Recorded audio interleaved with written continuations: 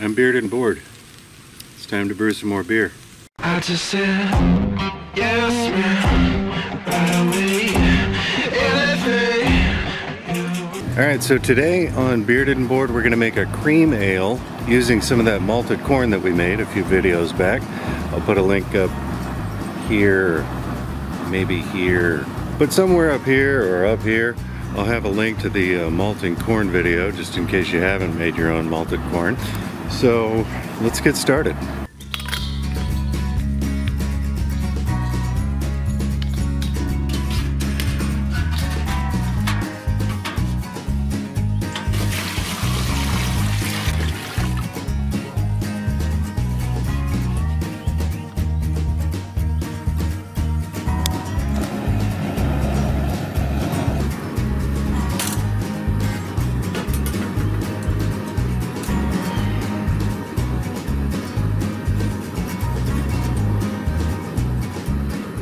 So today we're going to do some flaked oats for creaminess and mouthfeel.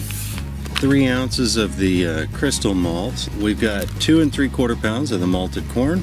2 pounds of Pilsner malt, fresh ground from my local homebrew shop. Okay. Good nabbit. 4 pounds of fresh ground 6-row barley that I also got from the homebrew shop. We're going to do a little Irish moss at the end of the boil. And for the final ingredient, we're going to use some German Tettnang or Tettnanger hops. So normally to do something like this, we'd use US-05 yeast or maybe just an American ale yeast, lots of different ones. But because of my setup here, I've actually got to use a yeast with a higher heat tolerance because I'm fermenting in the garage. I'm actually going to use a Saison yeast. I've never used this one, but the interesting thing is we're gonna get some fruity and clovey flavors, almost like a wheat beer. Maybe even some banana esters in there. Airplane. And as always, make sure you've got your trusty thermometer, digital is best, and a spoon. One component that's just about equally as important when you're home brewing is a good timer. And I just use the one on my phone. If you've got a cell phone, if you don't have a cell phone, you probably live in a cave somewhere and you won't be watching this video. But set a timer so you make sure you don't go over or under or miss your hop additions, whatever. Oh, also we're gonna continue doing the no-chill method for this beer too, because it worked out really well last time. You'll see in the recipe down in the description that I've got the time for the hop addition is really short compared to what I did last time. Last time was about 40 or 45 or 50 minutes, something like that, into the boil, or remaining in the boil. This one, 15 minutes. This is a low hop beer style, between 8 and 20 IBUs, so I'm hitting around 15. And I wanted to make sure that because we're doing a no-chill, you're supposed to add about 20 minutes onto your hop additions. If you have a hop addition for a no-chill beer that says drop it in at 60 minutes remaining in the boil, you'd actually want to drop it in at 40 minutes. Because when you flame out and you leave it to sit, it's going to be getting pretty much full hop utilization for another 20 minutes as it cools down. So that's something to consider. So this one, the Tettnanger hops or Tettnang hops, is only going to be in there about 15 minutes before we flame out. And we're also going to do that Irish moss and see if we can get some of the proteins and sediments to drop out. The only problem I had with my Kentucky Common was that it was just cloudy as hell. And I'm still kind of new to all grain brewing, so I want to do what I can to eliminate that. I know that, lots of guys don't have problems with that, but I do, so I'm going to cheat a little bit and use some Irish moss. I have sweat all running into my eyeballs. Oh, it is hot as balls today. Devil's crutch kind of hot. I got some swamp ass going on, some swass. Okay, so let's get our strike water heated up to 155, and then we'll stir in all of our grains.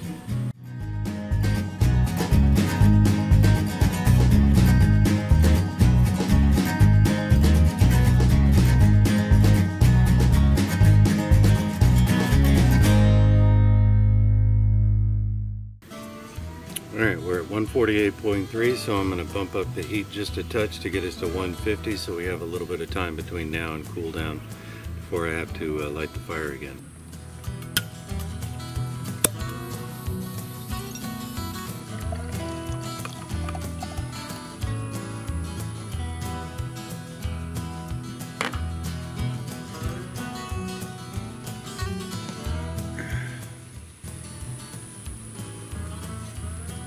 Alright, so the beer has been, or the grain has been, oops, there's my timer.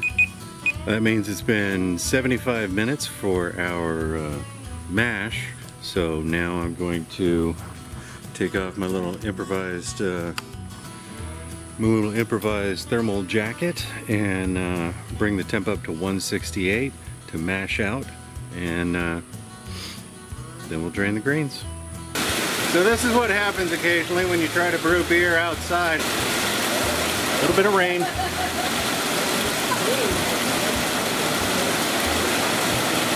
I'll get to it in a minute.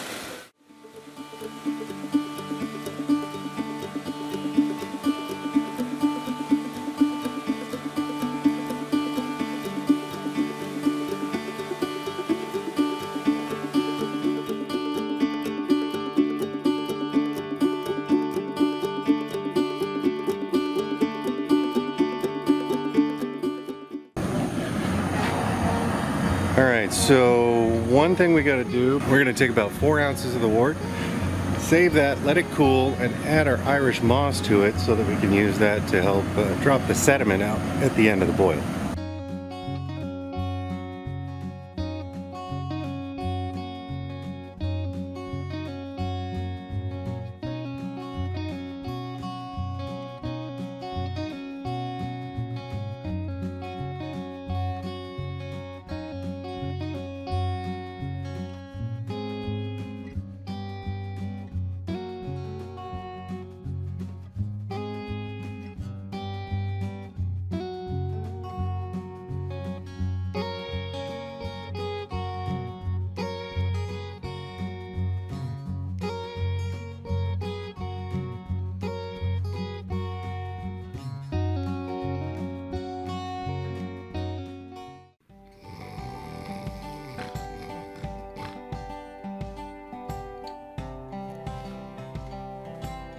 Beer.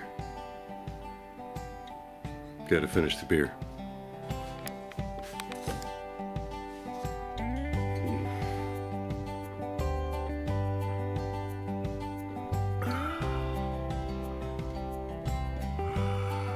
Okay, so we're gonna do the last couple of steps on the beer today. We're going to transfer it into the fermenter, make sure it's well oxygenated, and then pitch in our yeast and let it do its thing.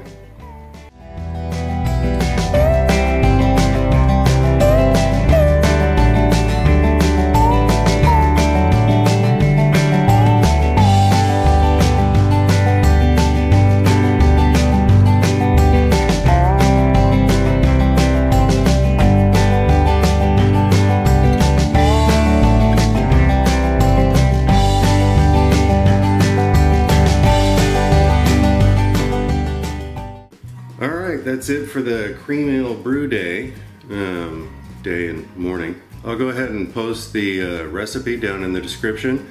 And if you missed the Kentucky Common that we also made with the malted corn, go ahead and check out. I'll put a link up here or here. Either way, I'll put a link up there for the Kentucky Common brew day, and then right now I'll put a link up there for the Kentucky Common review. Is it up here? Or is it up here? I never can remember. If you enjoyed this video, do me a favor and hit that like button. And if you want to see more videos like this or other stuff, by the way, everybody who's already a subscriber, thank you guys so much. Thanks for all of your comments. I'm gonna have some more cooking videos, definitely a tasting review video for this one. I'm actually thinking about trying out some hobby blacksmithing and a couple of other projects, so stay tuned. And if you're interested in that kind of stuff, go ahead and hit that subscribe button and hit the little bell icon right next to it so that you can get notified whenever I post new content. And if you have any questions about this one, go ahead and leave them in the comments section down below. Thanks for watching. I'll talk at you later.